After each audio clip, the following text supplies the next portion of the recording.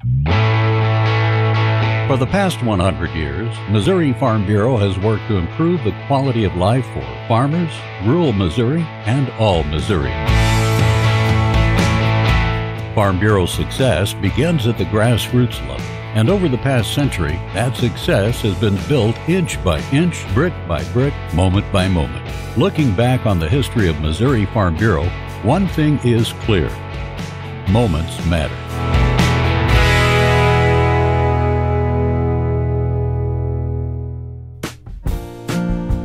Early in the 20th century, Missouri farmers are searching for new ways to collectively improve their industry. In 1912, Pettis County farmers come together to hire and support the first county farm advisor, a concept of the newly created Cooperative Extension Service. By 1913, this organization of farmers becomes known as the Pettis County Farm Bureau. Over the next 3 years, 12 more counties jump on board and form their own farm bureaus. They have no idea they are creating the blueprint for what would become the world's largest general farm organization.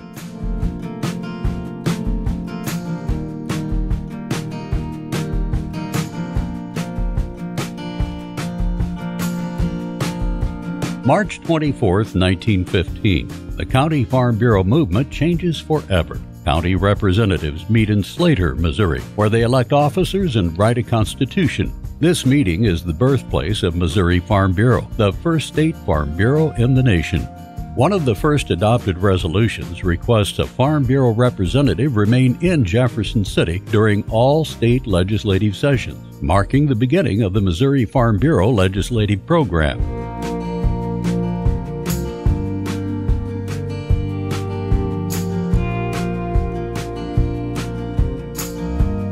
In 1920, a motion made 5 years earlier by the state organization becomes a reality, and the American Farm Bureau Federation is formed. After spending 2 years in Columbia, the official headquarters of the Missouri Farm Bureau moves down the road to Jefferson City in 1922.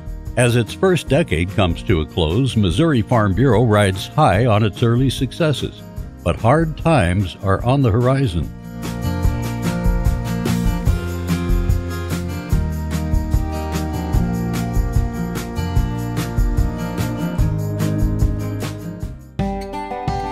As it enters its second decade, Missouri Farm Bureau is deep in debt because of low farm income and a shortage of member dues. To pay the interest on a new $15,000 bond issue, the Missouri Farm Bureau Insurance Division is created by partnering with State Farm Insurance Company.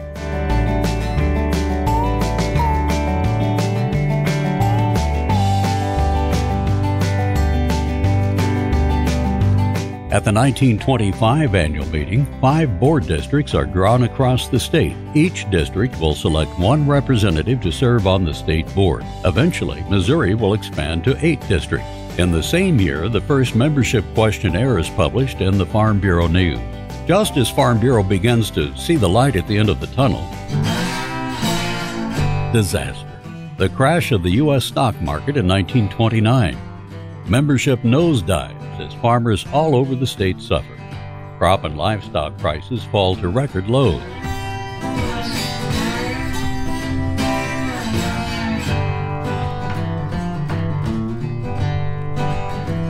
As membership decreases, so does the organization's income from dues. In an attempt to raise funds, the Farm Bureau Credit Service and the Farm Bureau Petroleum Service are born. Missouri Farm Bureau pushes forward, but it would take nearly 50 years to recover the loss in membership.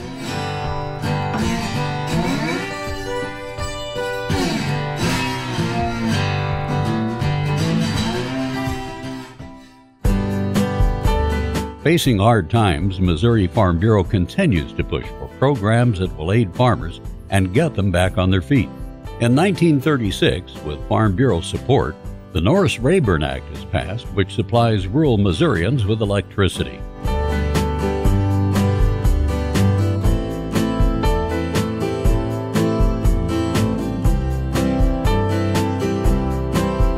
Farm Bureau continues its support for rural Missouri throughout the decade by creating college loan programs and farm family health programs. As World War II draws to a close, Missouri Farm Bureau has successfully weathered its first 3 decades and heads into a more prosperous time.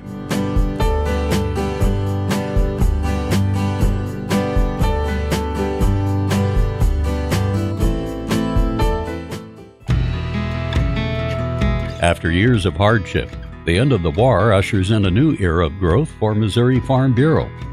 The decision is made to split from the Illinois-based State Farm Insurance Company in 1946. The Federation tackles new challenges, such as farm-to-market road improvements and cooperative marketing between producers, retailers, and consumers.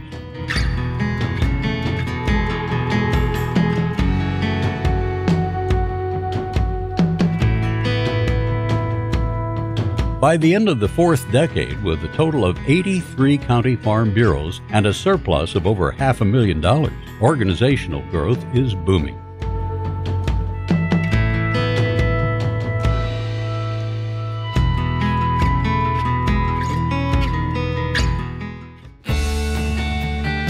Missouri Farm Bureau has proved its staying power, but with cultural change rising across the country, times are uneasy for Missouri agriculture. In 1955, legislators end sponsorship ties between Farm Bureau and the University of Missouri Extension. As a result, Farm Bureau sees a drop of more than 2,000 members.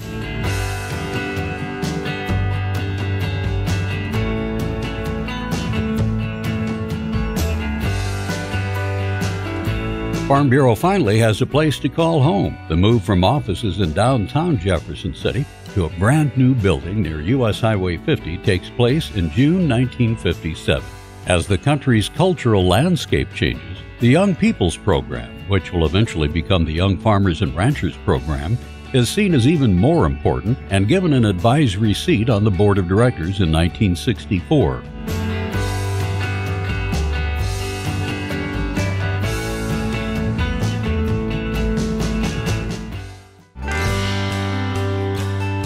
At 50 years old, Missouri Farm Bureau is looking to modernize its image. The new Farm Bureau logo is introduced in 1965 to replace the old green diamond logo. It will be the official insignia until 1986.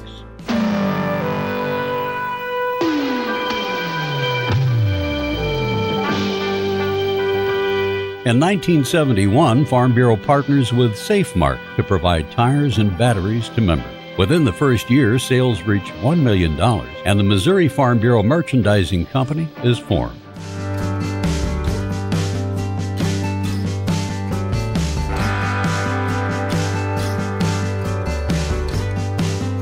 During the last half of the decade, the Farm Bureau's women's program takes to the streets and the airwaves to educate urban citizens about farming and ranching. They hold public forums and sponsor television commercials to promote agricultural interests.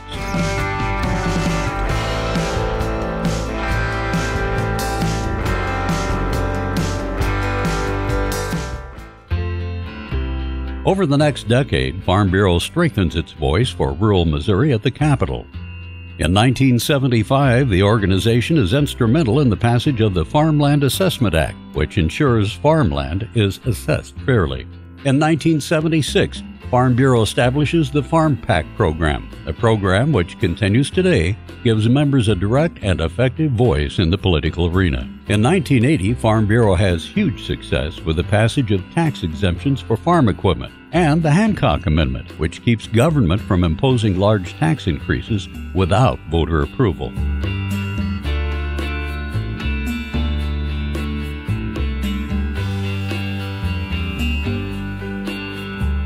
By 1975, Farm Bureau is running out of space in the headquarters building. Ground is broken in 1978 for a new structure on a 73-acre site on the west end of Jefferson City. By May of 1981, the new 4-story glass and steel structure is open for business as membership reaches 75,000.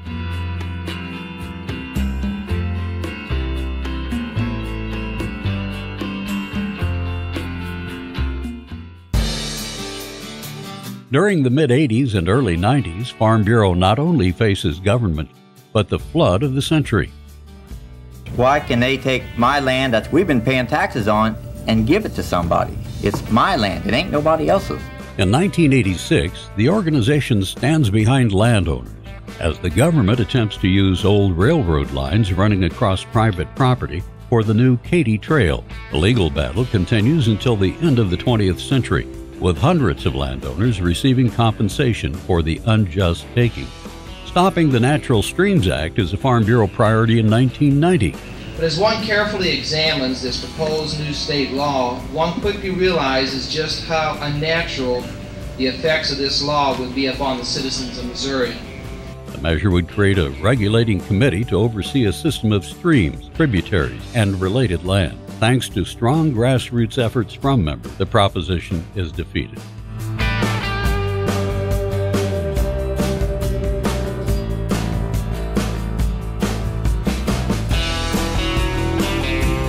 The waters began to rise in April of 1993. The strength of Farm Bureau is clear when the organization comes together during the Great Flood of '93. 71 Missouri counties are declared disaster counties. Farm Bureau responds by organizing the Farmers Helping Farmers program to provide relief to affected farmers. Missouri Farm Bureau volunteers assist with sandbagging, food assistance, and cleanup efforts. As water recedes in September, Farm Bureau lobbies the U.S. Army Corps of Engineers to take quick action to repair levees.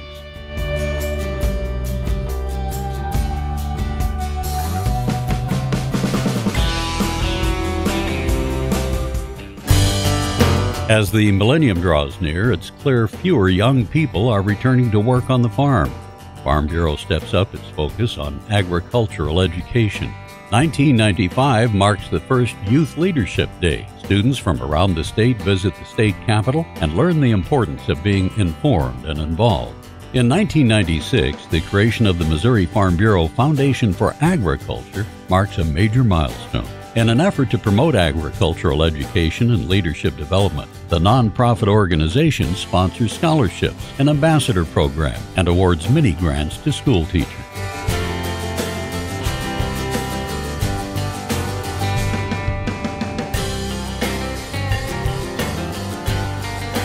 Farm Bureau keeps fighting for its members' rights. The organization opposed changes in Missouri river management in 2001 and fought to keep the farm equipment tax exemptions in place in 2003. September 11, 2001, changes the country forever. Farm Bureau knows it needs to find a way to help. The Foundation for Agriculture sets up the America United Fund to provide disaster relief to victims of the attacks.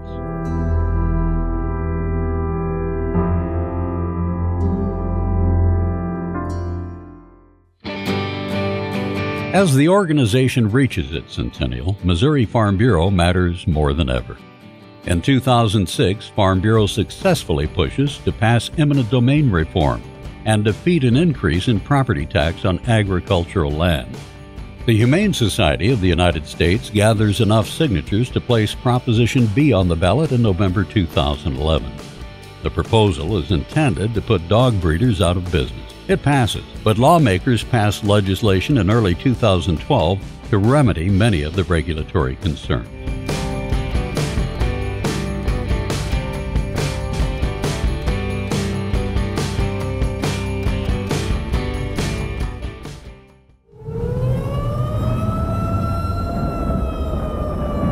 On May 22, 2011, a tragic weather event shakes the state.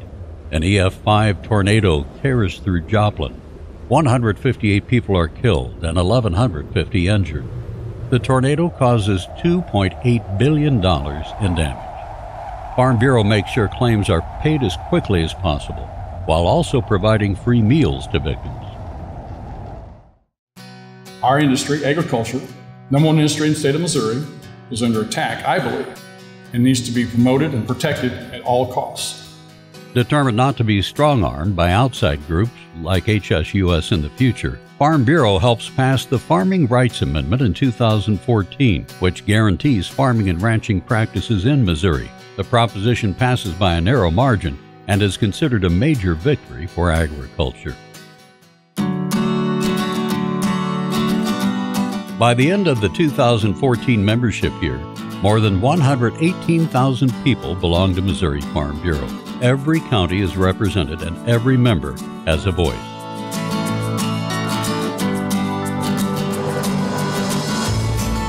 100 years. 100 years of hard work. 100 years of unity. 100 years of moments. And it's these moments, large and small, that are the foundation of Missouri Farm Bureau. From the farmer in the field to the staff member on Capitol Hill, every endeavor, every achievement, every moment matters. Nothing is in vain because all roads lead forward. Looking back on the first century and looking ahead into the next, one idea will always endure at Missouri Farm Bureau. Moments matter.